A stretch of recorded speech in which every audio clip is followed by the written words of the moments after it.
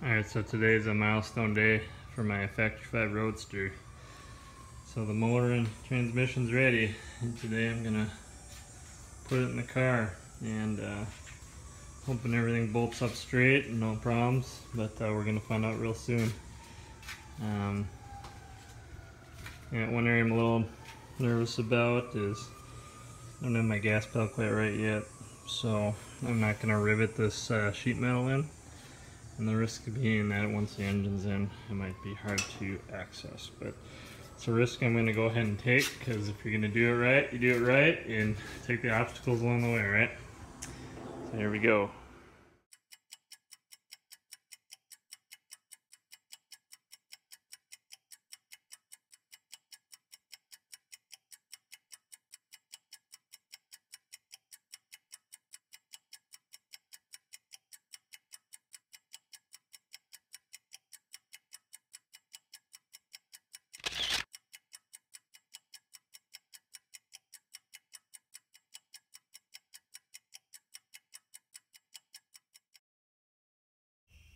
So all in all, it went pretty well. I went in from the side with very few problems, so it's a good day getting the motor in. Thanks for watching.